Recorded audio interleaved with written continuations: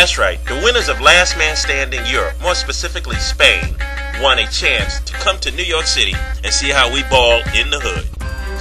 Here's a quick review just in case you haven't been paying attention.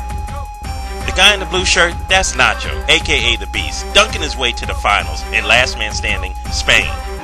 And while Nacho was abusing all oncomers, Carlos was working his way to the finals with his signature pull-up jumper. Alright, so Nacho beats Carlos in the finals, but they both win a trip to New York City, aka the Mecca of hoops. Yeah, we put these guys up in downtown Manhattan, 1 block away from Times Square, but within hours, they were in the hood. Harlem, USA, 132nd and Lenox Avenue, just blocks away from one of New York's hottest tournaments. The first rule in street ball, if you want a good seat, you got to get there early. So Nacho, what do you think so far?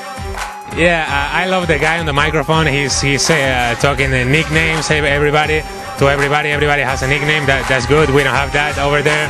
And of course the crowd. Every time you score a 3-pointer or you make a trick or you make a good crossover, they scream, they clap, they do everything. And this is real funny. It's real funny to see. And if you are playing, you feel good over there.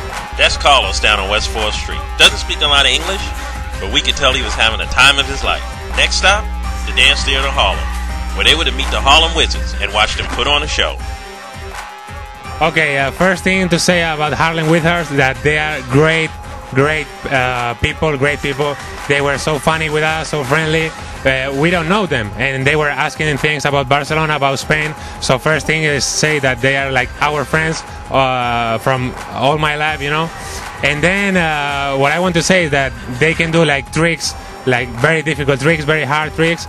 And I can't believe what I saw when tricks start to do, like bouncing the ball and passing the ball around his body and everything.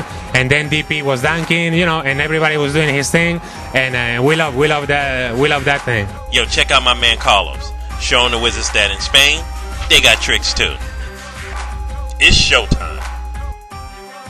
For starters, DP and Eric Broadway Jones warm up the crowd. After the introductions, it's on.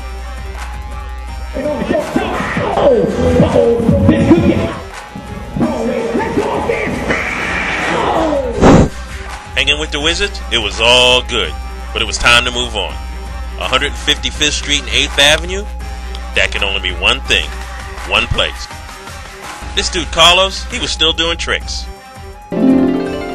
Holcomb Rucker basketball courts, aka the Rucker. I ain't even got time to tell you the history that is taking place here.